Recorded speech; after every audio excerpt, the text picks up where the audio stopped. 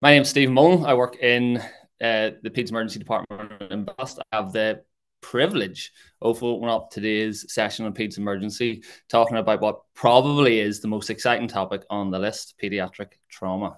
We're going to cover some of the basic principles surrounding pediatric trauma, and then we'll go on to a case discussion of a more relevant and just look at some of the literature behind that. So the first question is, can I treat a pediatric trauma patient the same as an adult trauma patient? Now, the answers are yes and no. Start off pretty simple. And just to add a little bit of substance that Dr. Rahman has kindly agreed to do 20 burpees for every question that is answered correctly. And there's 6 questions, so it could be a great start. So let's see what the answers are. So you got 65% that said, no, you're mental even to suggest this, and 35% said yes. That's kind of what I was hoping for. A lot of the information that we have from pediatric trauma actually derives from adult studies. So contrary to most other pediatric teaching for trauma, we are able to apply adult principles onto the pediatric trauma patient. Pediatric trauma is rare, as is severe trauma. So therefore we can use the adult information. Now, there is some slight difference to our trauma ABC algorithm. Whenever we have got catastrophic hemorrhage, which sits at the top of this. And this is simply put, if you don't stop the bleeding, you won't have an airway to fix. And for every line that we come across, we have an adjunct that we need to consider doing. So for airway, we're thinking early about C-spine control. For breathing, we're thinking, do we need to do any form of ventilatory support? For circulation, I want to stop the hemorrhage to try and prevent further bleeding. When I think of disability, I want to prevent secondary insults both to the brain and the spinal cord and to perfuse those end organs. And then for exposure, I'm looking at everywhere else, thinking about my secondary survey and also temperature, which we know is part of the lethal triad of trauma. And anyone who works in an emergency department, or certainly mine, will see a kid that comes in routinely hypothermic, either because it's absolutely freezing in Ireland all the time, or it's the consequence of being transported in an ambulance that is cold, or via air. There is some variations that we do need to consider. So we do not participate in balanced resuscitation of permissive hypertension, and I would not do this for pediatric or adolescent patients. A paper we'll talk about in a few slides, it showed that there's a 10-fold increase for hypotension in the trauma patient. So just don't practice it. If you got someone who's hypotensive, they're essentially circling the drain from pediatrics, and I would try to resuscitate them back up to normal tension. We are much more conservative in our approach to imaging and also surgery. So any visceral injuries, the majority of our surgeons will observe. And as with all pediatric work, everything is weight-based. So you can't treat a 1 kilo child the same as a 100 kilo, which I'm sure we could all recommend, or some other memoirs to help and try and get through it. So question 2, what percentage of pediatric trauma cases are polytrauma? And we've got answers 1 to 5, which varies between 1% and 38%. We have about 30 seconds again to answer this. And when we talk about polytrauma, we're talking about more than 2 body systems injured. And this is as per TARN data. So TARN is the Trauma Audit Research Network, and it collates data from the UK and Ireland with pre-specified criteria. So it's not every single trauma case. It's one that has specific inclusion criteria. So the majority in the chat are saying 7%. Oh, that is interesting, Dr. Rahman, because that would be the correct answer. This graphically would say that polytrauma is 7%. And this is really important for how we manage our trauma patients coming through. This compares to the adult data, which would be between anywhere in 20 and 40%. And particularly when you go up to those silver trauma cases, where from a simple mechanism, you can have multiple body injuries. In pediatrics, this isn't the case. And this is a justification for our conservative approach to imaging. And this was a lovely paper that was published in JAMA, which had 43,000 participants. That's what we would say here versus a selective approach. And they found no difference in them through. You will have cases that in the depths of your stomach, you will think, I want to do further deviates from our recommendations. And what I would speak to a senior, and in some instances, your pan scan or whole body CTs are entirely appropriate. But in pediatrics, you need to justify it as a CT head, neck, chest, abdo, and pelvis, well, usually for my center. So question 3, what proportion of severe trauma cases are a result of non-accidental injury or suspected physical abuse? Majority is 9%, or sorry, hang on, sorry, 13%. Oh, I like the way we've got a very captive, educated audience, because that's exactly what the figure would show. If you look over at the fourth bar chart, you'll see suspected physical abuse under 2 years of age, and it sits at 13%. So of all trauma data recorded in the UK and Ireland, 13%, I think that's a huge number of cases. And if we look at this graphically, looking at it by age, you can see for those aged under 1, half of all cases have been injured by usually a caregiver or parent, which drops to 25% between the age of 1 and 2, which is still massive numbers. And part of the difficulty I have is when I teach on courses, a lot of the scenarios are built on Jimmy fell off a bicycle, road traffic accident, or falling off a car. But the most severely injured kids are just some images that I was able to get off local websites over the last year of children who have fallen victim to murder or severe injury. These cases are really difficult to pick up, and this is one locally for us of an image taken from a resus room of a parent coming in resuscitating their critically unwell child. The child's taken in, resuscitated, the parent is consoled, told everything will be all right. And it's only 2 or 3 days later that you realize that the perpetrator, or the one who actually killed the child, was the one who came running into it. And this can be really difficult for a department to deal with. And this principle of double jeopardy for all pediatric safeguarding is really important. Now, what this means is that we send the patient home to an area where there's physical abuse or suspected physical abuse, and they're at increased risk of all-cause mortality. And that's why in pediatrics and for emergency medicine and primary care, we're all taught for every case that comes through, you need to think, is this potentially NAI or suspected physical abuse? So we're going to move on to our clinical case. And the case that we have is based in a district general hospital or a level 2 trauma center. So you get a pre-alert and a patient will arrive with you in approximately 5 minutes. There's been a stabbing. The major trauma center is 30 minutes away and they've lost output, so they're redirecting to yourselves. And these are really, really difficult cases to think about, and sometimes it can be very much a case of cognitive overload. You're thinking about how am I going to manage this? What am I going to do? You're thinking about pathways, parameters, ways in which you can simplify this down in order to deal with the case that's in front of you to maximize the potential outcome for this patient. For me, I'm thinking about people, place, and products. So what people do I need to bring in to my resuscitation room? And what people do I need to ensure are out to make sure the rest of the department is run safe? And that those ones who don't need to be seen can be redirected somewhere else. I'm thinking of the place. So how is my resus room going to be cleared? Do I need to clear corridors? And products, not only for blood products for this case, but what machinery or what pieces of equipment do I specifically need to bring in? And you can kind of find, if you have some train of thought, that this will help direct you to help the patient, essentially. So the next question, for cardiac arrest, in terms of the algorithm for resuscitation, does it differ for trauma or does it remain the same? Yeah, so it's fairly clearly different for trauma, about 60% to 40% of the difference. So again, another 20 burpees for Dr. Roman. So that is very much the case.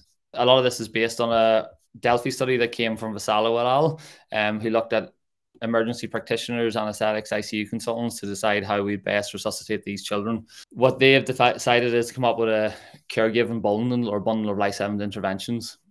And for this, we're there to control hemorrhage, consider pelvic binder, bilateral thoracostomies, making sure we oxygenate and ventilate the patient, and trying to get blood products in on place. So the patient arrives into the emergency department. And in terms of resuscitation, we practice this horizontal approach. So you're not assessing A, then B, then C, but A, B, C, and D are all being assessed at the same time, and the information fed back to the trauma team leader. Patient arrives at your department, you confirm cardiac arrest, you find that there's no external bleeding, and the trainee, who's from ED, asks, can we stop chest compressions?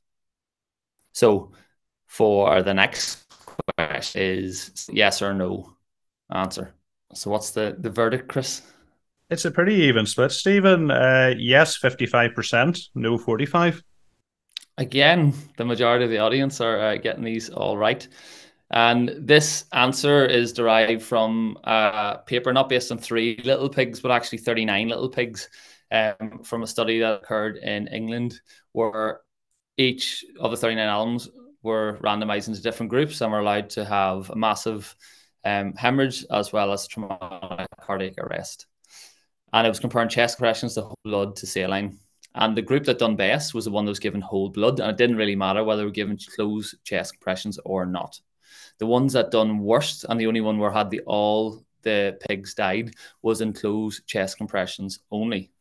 And what this has led us to is to deprioritize chest compressions in our initial resuscitation.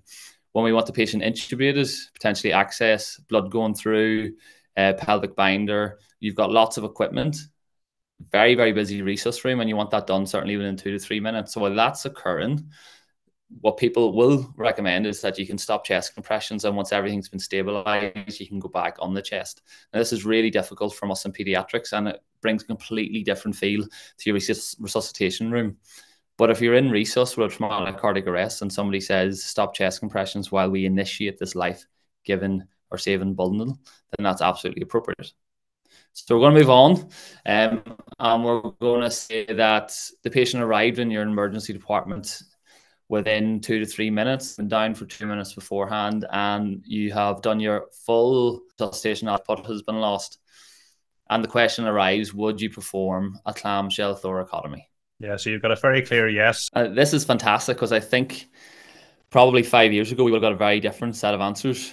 And we look at this algorithm again from Vassallo et al. It clearly says consider emergency department thoracotomy within 10 minutes of loss of output in penetrating trauma. Now, especially penetrating trauma, it does say consider in blunt as well. But if you look at the data from UK-wise, Vassallo, as well as doing the Delphi study, also looked at traumatic cardiac arrest coming from the TARN database. And they found a 30-day survival of 5.4% with only 7 over, I think, about an 18-year period. So quite low numbers. We look at the adult data, it's probably closer to 10%. So we look at this paper in terms of procedures performed. So those who had resuscitative thoracotomy, there was 18 over this period and 0 patients survived. The only thing that did make a difference was if the patient was sent to a major trauma center, where the outcome was improved, supporting the use of the major trauma network. If we extend this to look at some other papers, so this is a systematic review out of Australian group, 7 papers. Now, they excluded penetrating trauma and also road traffic accidents, and they found the overall survival was 1.2% of traumatic cardiac arrest. This increased to 2.6 whenever they removed those who were deemed at just poor quality studies or low numbers. And a further analysis looking at those who were transported from scene, so those who got some sort of intervention or were deemed well enough to go to hospital, their survival figures increased to 9.4%, which is very close to what we'd see for adults. So what about emergency department thoracotomy? Now, this is a journal published in Paediatric Surgery in 2018, and this is just a review of the published data, not necessarily a systematic review. Again, it shows you that blunt is really poor outcome at 1.7%. Very similar to adults, which is about 1.4, 1.5. For penetrating trauma, they have a percentage of about 14. Now, if you look at the data a little bit more closely, I think it's probably closer to 10% on how they've added it up, but it's still 10% of pediatric patients who had emergency department thoracotomy survived, which is the exact same as the data in the adult side and not unreasonable.